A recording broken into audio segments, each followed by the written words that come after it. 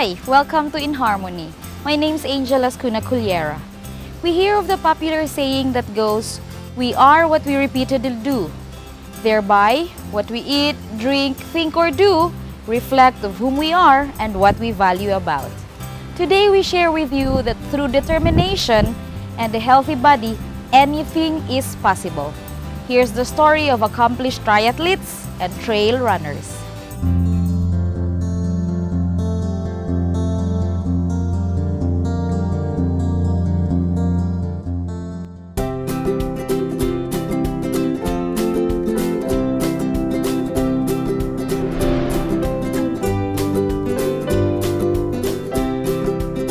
Triathlon has come a long way since it first started gaining popularity way back in 90s.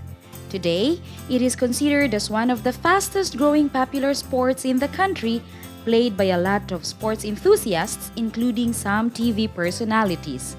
And here in Cagayan de Oro, we've come across a triathlon team composed of triathletes bonded by fun, friendship, and tested by trainings and races. Together with them, we will indulge ourselves deep in the world of being a triathlete. Triathlon is a multiple-stage competition that various of completion of various of three sequence discipline involving like swimming, Okay. cycling, and running. So it's always like that, na Yes, sequence? always like that. Okay. And Mawag na siyang sequence anong dahil sa swimming we have equipment, then we have sa bike, sa cycling we have bike, then sa running we have jersey, shorts like shoes, running shoes. A local race, any bike would be sufficient enough to play, to participate, let you participate. But in an Ironman, half distance, and the NAGT. Yes. The Ironman, we use only two kind of bike. okay. The road bike and the tri bike. Okay. Yes. Here in Cagayan, we can use mountain bike because we allowed to play like beginners triathlete. Yeah. But you would recommend to use the tri-bike? Yes. Okay. Not really tri bike. You can use road bike Road also. bike, But oo. when you use the mountain bike, last pagig mabuhat mo diya. It's Ay ang iyang pedal pag kanimo mas lisod siya ikan. Then ang iyang hangin bugat siya So sikaran. mas effort Yes. because you still have a run to Yes. accomplish. There are four distance in triathlon. We call it 750 the sprint distance, 750 swim, Okay. then the 20K na bike, then 5K na kilometer na run. And we have the standard distance, the Olympic distance, 1.5 kilometer na swim. Okay. Then yes, 1.5. Then the bike is 40 kilometer. Oh, that's longer. Yes. Then the running is 10K run. Yes. Then we have the half distance triathlon. We call it 70.3. Okay. Yes, this is the half distance. We have 1.9 kilometer swim. All right. Yes. And then running, biking is 90 kilometer. And that's half a distance? Yes, that's half a Okay. distance. Then we have 21 kilometer na run. All right, so I would imagine the fourth one would be Yeah, the double of that, yeah, double. of those distances. Double. In the Philippines, did we have that, the fourth? Yeah, Class? here Or in the do we Philippines, usually we have have- the locals. The locals, they made it seven as the sprint, the standard, and the 70.3. Is there like a specific cut-off per discipline in the triathlon? Generally speaking, if you join a triathlon race, most of the races, especially the local races, these are friendly races, meaning there's no cut-off. So, if you join the Ironman, there's you have bragging rights. We call it bragging rights because when you join the Ironman, the half distance, there is a cut-off for the swim, bike, and the run. So, for example, for the swim, the cut-off time is 1 hour 10 minutes. So if you go past the cut-off time, you can no longer join the bike leg. So you have to complete each sport or discipline at the same time, because we consider triathlon, although there are 3 sports involved, it's really just one sport. It's a combination of the 3 sports, so rolled into one event. We also have the off-road triathlon, so that this is where the mountain bike comes in. Triathlon is an exciting multidiscipline sport involving a continuous race over various distances in the 3 disciplines of swimming, cycling, and running. A standard triathlon is made up of a swim, followed by a cycle ride and a run, combined with self-discipline and time management. Oh, training. Is it a requirement that you get like a trainer for triathlete? Yes, For triathlon? for me, yes. But some of us, mas maayo nag-train kag imong kagalingan. But siguro, unless if you have already like familiarized the course. Yes. Ana siya. Yeah. It's also very important to have your own coach also, so that there will be somebody to mentor you, and also so that you will know if you are improving or not. So that's important. Although some triathletes, they train on their own, so that's also it depends on the triathlete. That's also acceptable. So depende siya. Yeah, But probably no, but better if it really depends on the triathlete, because there are triathletes who just join for fun. There are those who are really competitive. So others only want to keep fit. So it really depends on the objective of the triathletes, why they are into triathlon. But for most of that, you have to be fit. Yeah, actually, you're supposed to train, not really doing diet or going like that. Ang pag-diet man god is depende na sa player. Kung gusto gid siya mo loss na ditso sa iyang kuan. Pero actually sa amo triathlete, dili kay mi required na totally mag-diet gud na mag-diet kay we are training for three different disciplines. Yes. Swimming, and then cycling, then running. Dapat mo take gikat, but you take it a proper meal. Not it. Dili lang siya pud nga basta-basta. Basta-basta. So they have to consider that your body would be able to survive those 3 disciplines. Otherwise, the important is the nutrition that you take, and the nutrition, the hydration. That's the important thing. Equally important to the physical training is also the nutrition. So there's really no strict diet or food that we take, but usually oily food or chicheria, chips, or high sugar, junk foods. so as much as possible. As much as possible, iwas lang sa So there's really like a transition now from like moving into having a healthier lifestyle. Every race is a challenge. That's what most triathletes instill in their minds. And every challenge is a new experience that can motivate a triathlete to train harder and be better. After all, that's what being an Ironman is all about. Being able to accomplish and endure every challenge, not just in races, but in life as well. Is it also like, was there also like a struggle, like your body's already almost giving up? Did you have that in your experience sa pag-race? You feel that your body's almost giving up, but you still have to continue on the race. You're almost there. Were there experiences like that? I always experience that Every race like? Every race is a struggle. And, Okay. I always, because they say in triathlon, 90% is mental, only 10% is physical. So it's really a mental struggle every time I join a triathlon race. So it's really, when you get to the finish line, it's a time that you stop. So you don't stop in the middle of the swim, in the middle of a bike. Wow. So it's really, you have to be mentally tough. The question is, some are saying, mag-running ra ko, kay maura na siya kung makaya, di ba? Magbike ko na ako because triathlon is the sport for the elites ko no. Anak yun siya. So, sige daw. Kamo naman yun. What's your take on that? Actually, you can bike, you can run, you can swim. Pwede naman ka mag-triathlon sa mong kagalingon, di ba? Actually.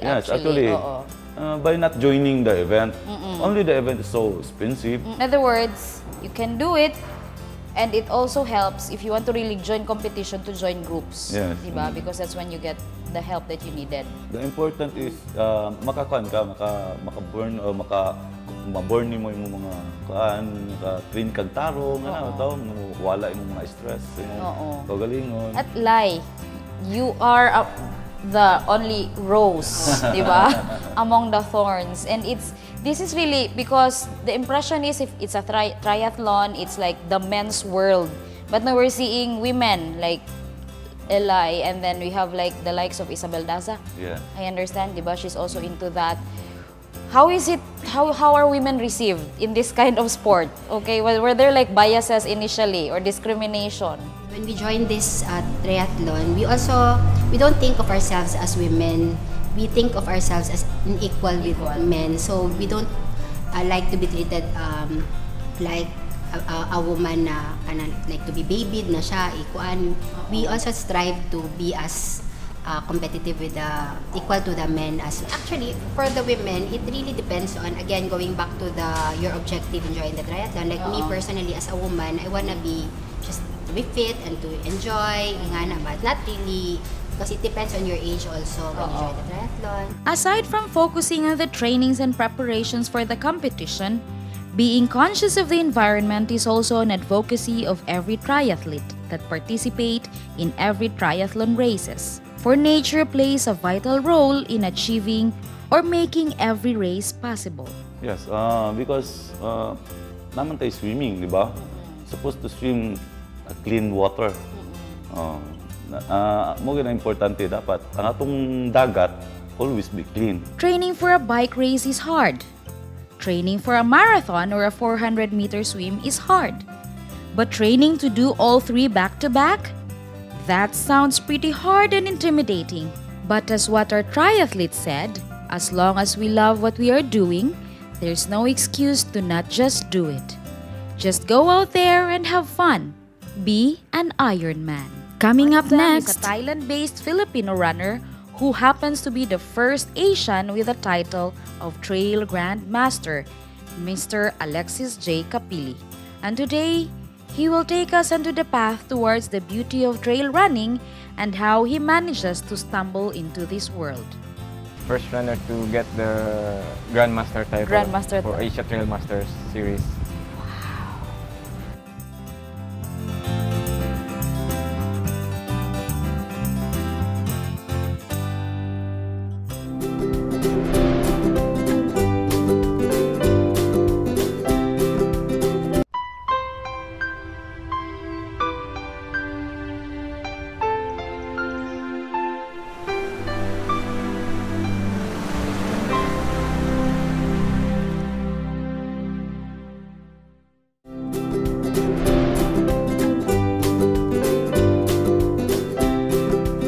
Ever since human beings started walking around on 2 feet, we've been trail running.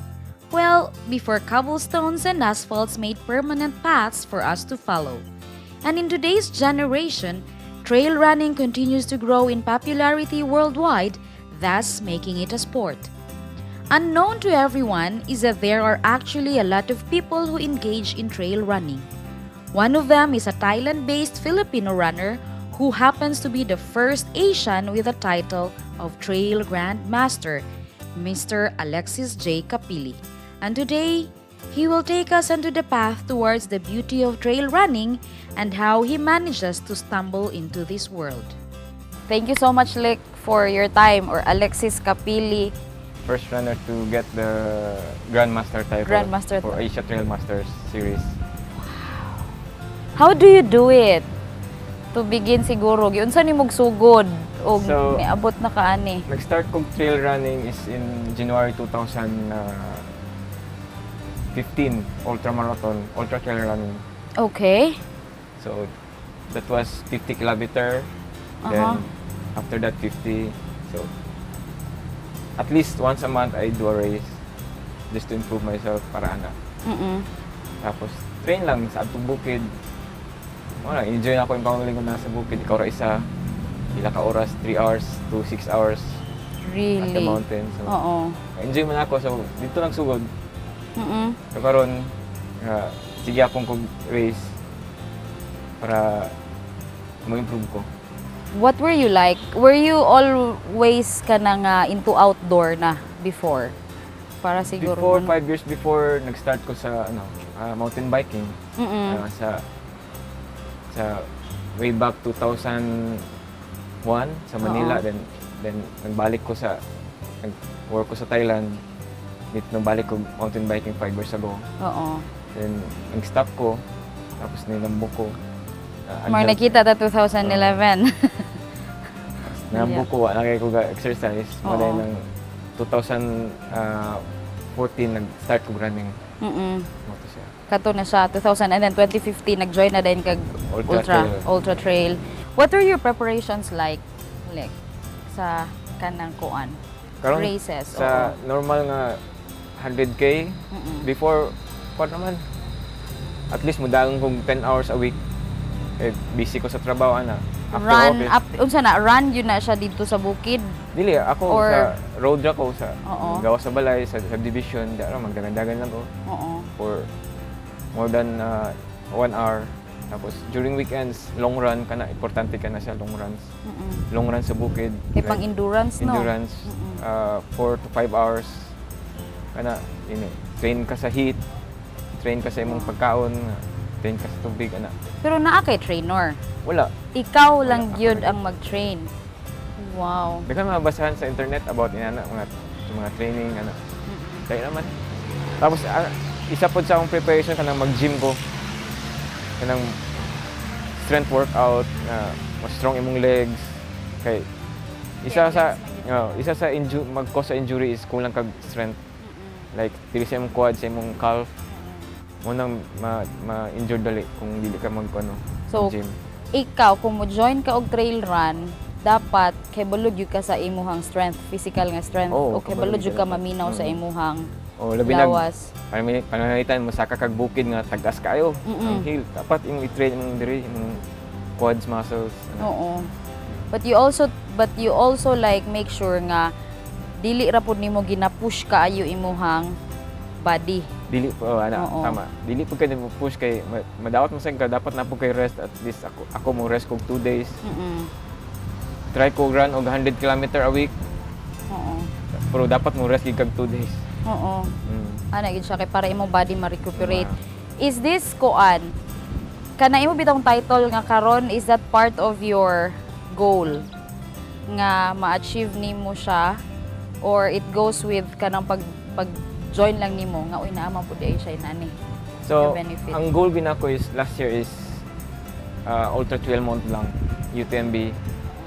One of the prestigious running event in Europe. I-held sa Chamonix, France. So, gamay ra kang Pilipino naka-finish. So, mo ginako pinaka-goal tapos ang second goal nako is to finish the Asia, to get the title of Grandmaster title sa Asia Trail Master Series dili sa Asia. Wow. So, karong last year, so I have to earn 9 points. So, para maka-appeal ka ato. Before maka-appeal ko ato, maka-qualified ko to do the lottery. So, sa lottery, more than 20,000 runners will join for the lottery and then almost 2,000 lang maka-appeal for the race. So, and how is nakakita ko imong gi-post.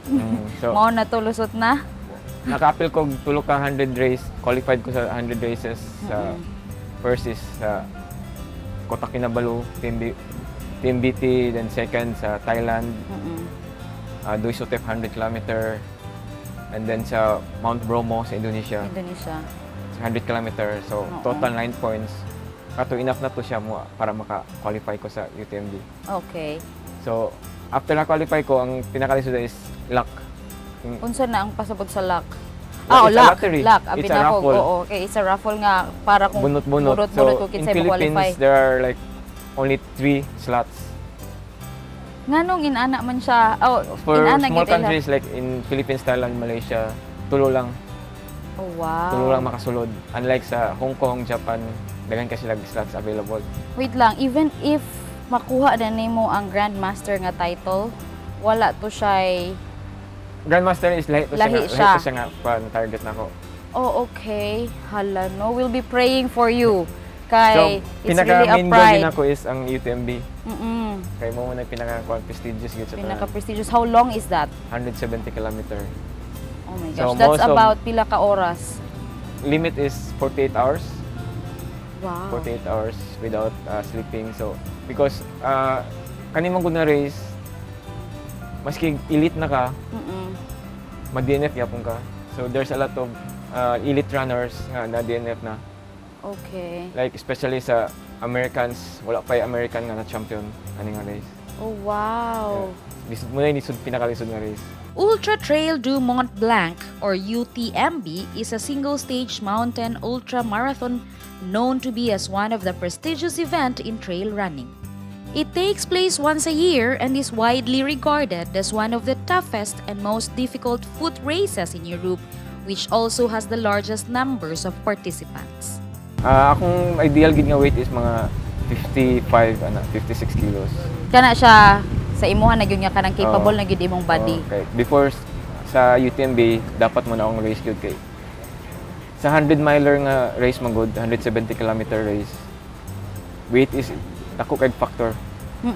Kay 3-4 kilos nga extra weight sa imong lawas, kapoy na kay na siya. Lagi. Pero dili na siya nagpasabot that you will starve yourself. Dili. So it's a matter of management lang kung unsa imong ginakaon and Oh. ma-fit imong lawas. O ana, tapos dapat i-reduce nimo yung fat, intake kana, sugar, kana, anang soda, dili kana. Kana bito inyuhang food because you bring man food sa trail no or unsa man na you bring your food sa trail. Were there also like kanang instances nga ang organizer maghatag sa inyo ha? Naman Or yung sa mga kuan sa mga races na yung mga checkpoint, Mm-mm. may mga water station, food station. So kanang akong magdala kog food for ano na siya emergency. Okay. So kung gutom mo na kay kanang luya na kakaayo. Nga layo pa kay ka sa layo check. pa kay ko sa kaon gi ka Oo. tuyong kag tubig. So kanang mga food station importante kana siya nga pag naka sa food station dapat kaon gi ka. Kaon inom tubig dihan tapos tagan ako. Naka-mention ka og equipment. Can you like share kay basi nga mga viewers bitaw interesado sila unsay basic nga equipment nila nga ilang i-prepare para makakuan sila? Basic kanang kuan lang hydration vest mura Oo. na siya. Kana lang siya. Ang Oo. sapatos na siya particular. Sapatos, dili na. Mm. Kaya nagkikay, kung daga kang bukid, yun lang mag-vest. Butang nimo imong tubig, pagkaon. Pagkaon o siya. kato imong telephone. So, naka-phone nga, sakto. Ano, para mo. Just like any other runner, Mr. Kapili had also encountered challenges along his journey. But it did not stop him from achieving his goals. Instead, he viewed it as a challenge and motivation that drives him to push harder and take a step forward towards his passion. Like, were there, because like listening to you, amazing yung kaayo, but did you have had like kanang challenges in achieving what you dreamt and the status that you are in now? Daghan kayong challenges, ani, kay, first is, di ko gusto ma-DNF, but nahitabo na siya last year kay wala ko na-prepare, kaya ko naka-prepare sa TNF Philippines. Na-challenge ko ato kay, grabe yung preparation na ako ato, kay months ko nag-train ato, tapos na-DNF ko 10 minutes late. Oh, wow! So, na-challenge ko ato. After that, doon ako nibalan nga, dapat na kay resilience. Kaya bitang, maski gutom na kakayo, antuso na gin mo, makaabot lang ka sa oras. Makaabot yun ka. Sakit na kayong tail. So, perseverance, it's all in the mind, yun po, no? Mental yun po siya, kaya it's a challenge. Ikaw ra isa dito sa bukid and then you're suffering in Ana. So, there's a choice of give up or continue, ana. Continue Ana on. sa kay, gusto mo kayo ng dagan kag expect sa mo nga, uy, ano, kahuman ka, tapos dili bitaw. Isa po na sa rason nga, gusto bitaw ko kuhan, maka-finish good sa mga yan, mga race. Kaya it's a test sa imuhang self, sa endurance Test, nimo, kung asa gyud kataman. ba? Wow. So ang trail run like nakaano sa imuha? Pretty sure. It's obvious man siguro no nga it made you like go into like the healthy choices na of siyempre. Dako kayong improvement sa akong health kay before kay nambuk kayo bisig sa kaunon na restaurant kaon na. Oo.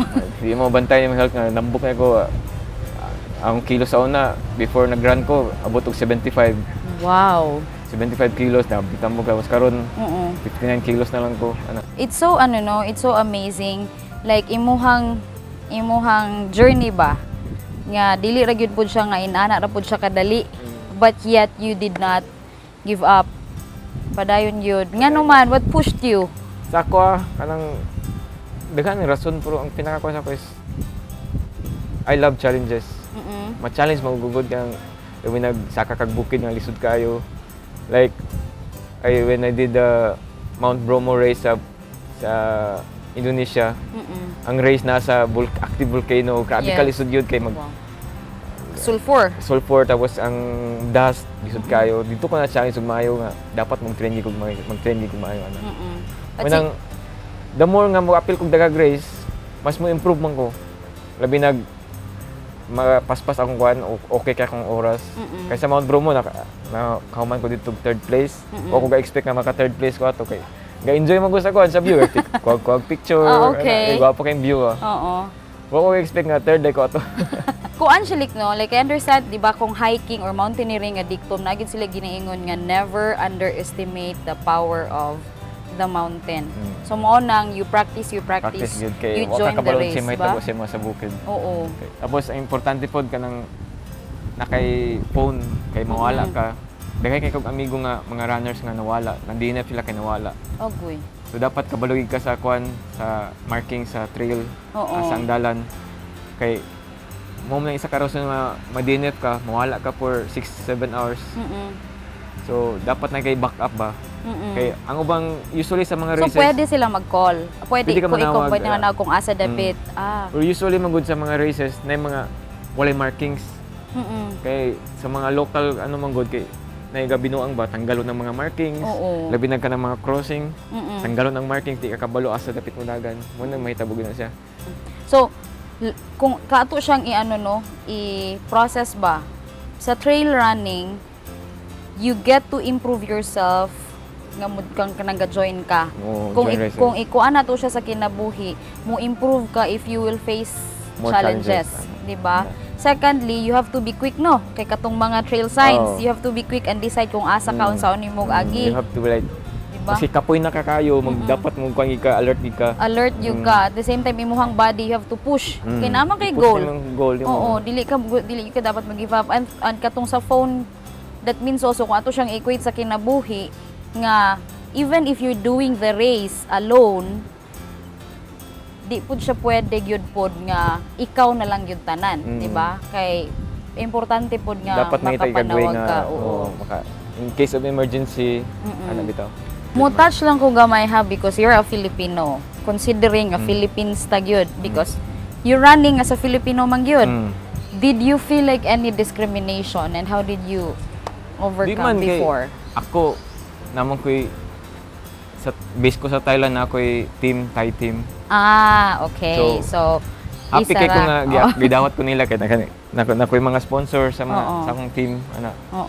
So wala man discrimination wala. So at least, di ba? Di ako ma-feel ang discrimination. That's so nice to hear. Kay lahi ra mo ng mga trail runners kay maski sapian o pobre pareho ra mo. So ang ending ana kung makalahutay ka. Maski sila grillo, gwapo kay mga gamit. Pildi mo yapon na sila. Ana ba? Trail running is not just about finishing the race and being ahead of everyone. Somehow getting out and indulging oneself into the wonders of nature can be a welcoming respite from the crazy modern world and giving ourselves a chance to a first-hand nature experience, thus advocating the need to care for nature. This was pointed out by a Norwegian trail runner enthusiast and advocate, Mr. Jan Nielsen. Many people joining race because it's fantastic views out on the trails. Be going over mountains and it's just fantastic to be out in the nature. Yeah, so that would also mean that if you are into trail run, your advocacy would also be the protection and the care of our environment. Yes, plastic is the biggest problem in the world today, and it's sad to see that so many people are just dropping their plastic bottles or plastic bags along the trail or out the car window. So, and it's take hundreds of years before it's gone. So, yeah, there is also races that do it. After a race, you can see many empty gel packs and candy paper and bottles around. So it's really like a challenge for them to like really appreciate the nature. One of the reasons you're running is supposedly to appreciate the nature. Yes. So the challenge is for them to really like understand you would be able to continue to appreciate the nature unless you would take care. Yes, right. Because your mother is not walking behind you and picking up after you. Yeah, so you have to do your share. Mr. Kapili admits he enjoys challenges and that struggles are what make him tough and resilient, the steps towards becoming a better version of himself. So in the next like 5 years, we're still seeing and hearing Alexis Kapili joining races. What's your siguro plans? next year, basi makasulod ko, mapil ko kuan, magpa-register ko sa qualified naman ko for Western States 100 sa US. Sa US na. Mo po na isa ka prestigious race sa US. Mao. It's like Boston Marathon. Oh, wow. It's equivalent to Boston Marathon, yung Western States 100. Okay, we'll be praying for that. Will you be coming back sa Philippines? Because you're based in Thailand. Diba? Balik ko and once a year. Oo. Depende kung na-race na po, balik. Oo. Once a year na po. We hope and we are really praying for your success, and please know that we are so proud. Escaping into the woods and taking in the beauty of nature is like hitting two birds with one stone. For trail running is not merely running itself, it may enhance the physical, mental, emotional, and spiritual areas of your life. Either way, I dare you to get off paved roads, off the treadmill, and into the nature. You'll find yourself even more engaged in your run than usual. It can be tiring, but it certainly won't be boring. Just don't let trails intimidate you. After all, it's just dirt. The Bible speaks to us in 1 Corinthians 10:31 that says, "So whether you eat or drink, or whatever you do, do it all for the glory of God." After all, our body is the temple of the Holy Spirit, and in so doing, we are inviting Him to guide us and empower us to be better stewards. That's it for us this time. For more of our stories and tips, visit our Facebook page. That's www.facebook.com/inharmonytv.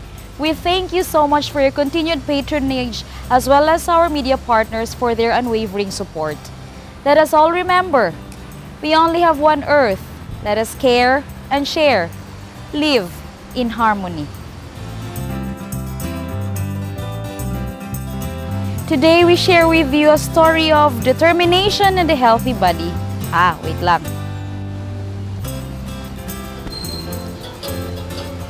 Hold on. Time pa. Hello? Thereby, what we eat, drink, see, or think mango.